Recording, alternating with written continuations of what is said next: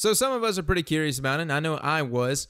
I wanted to know exactly how linear fusion rifles stack up against something like Queenbreaker's bow. Now, Queenbreaker's bow is, technically speaking, it's a linear fusion rifle, which essentially is just a fusion rifle turned into a sniper rifle with a low set zoom, or in this case, just a regular set of sights right there. So it's not necessarily, it doesn't have a magnification of what you would have with a sniper rifle. Now, this is kind of funny. This one actually has arc damage as well, which is the same as Queenbreaker's bow. So we're going to be comparing kind of what we have with Queenbreaker's bow in Destiny 1.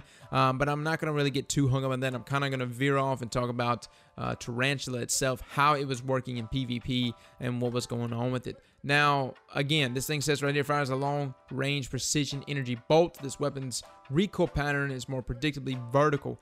You know, the recoil pattern, that's something we're going to talk about here, especially here in this middle column right here.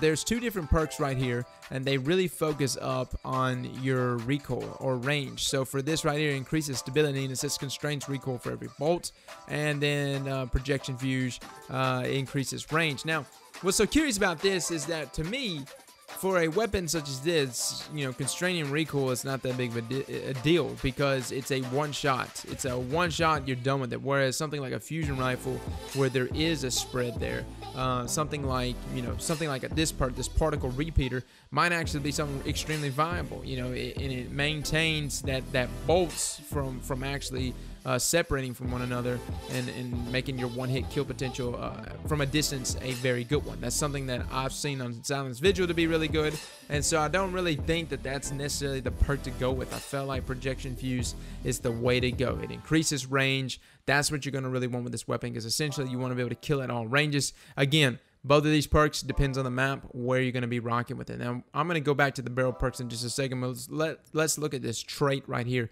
I love how everything is split like this, by the way, guys. I like the way weapons are now. Now, the snapshot sights, faster to aim down sights, essentially it's just snapshot. We've had it before in Destiny 1. It's nice, it's snappy. With something like a linear fusion rifle, this makes all the difference. That time to ADS, because you're going to be going in and out of corners and stuff like that. You're going to essentially take cover before you actually shoot, and so snapshot sights helps it so very much. I almost want to believe this is just going to have to be something needed on just about all of these, you know, linear fusion rifles to begin with, but it's something that definitely was apparent to me yesterday and today, and was really jumping out to me. Now, hammer forge rifling, small bore, corkscrew rifling, some of these names are extremely similar to what we've seen. You know, small bore is something that definitely helps out with both range and stability. Corkscrew rifling is like a weaker version of small bore, but instead it tacks on a little more handling. And then right here you've got hammer forge rifling, which of course just maximizes that range. Again, guys, I'm going for the most optimal range I can possibly go for. You know, if you, depending on the map, say if it was a really close quarter map, just entirely close quarter, maybe I would go with something like corkscrew, and then maybe something like particle repeater, and just kind of work off of that. Have something to just walk around, just try to quick scope people.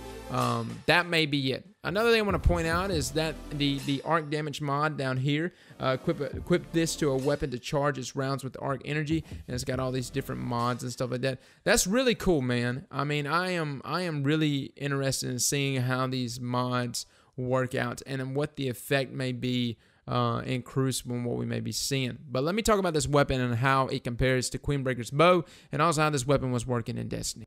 So someone today in the chat asked me why I was comparing different weapons and things like that to the ones here in Destiny 1.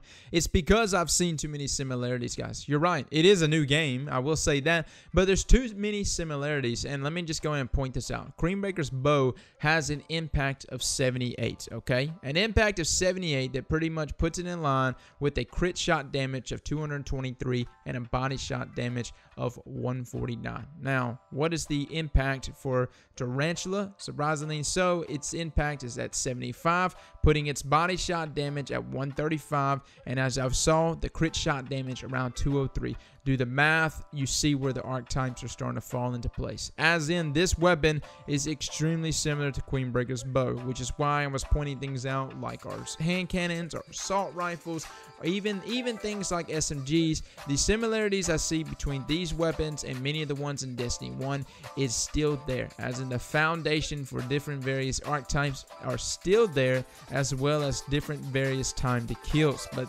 we're not going to really get into that. What I'm trying to say is that's the issue there, and that's why I do a lot of these comparisons right now, and I mention it so many times in the middle of streams, the similarities I see between a lot of these weapons. It's not just numbers I'm just pulling out of my ass. Now, I will say Tarantula itself is a pretty nice linear fusion rifle, but with, of course, it's a learning curve, okay? And Queenbreaker's bow, in a sense, somewhat. I don't have any other stats on Tarantula in terms of aim assist value, and that is something that is going to be a question for, I know, many of you.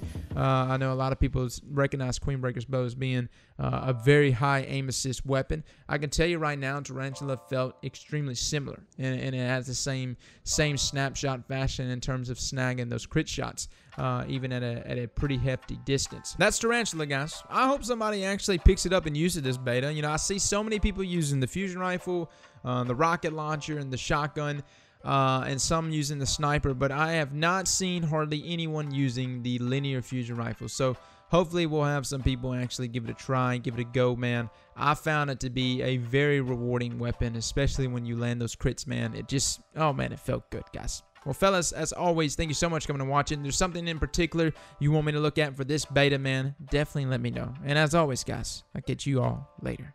Slap that like button like your mama told you right.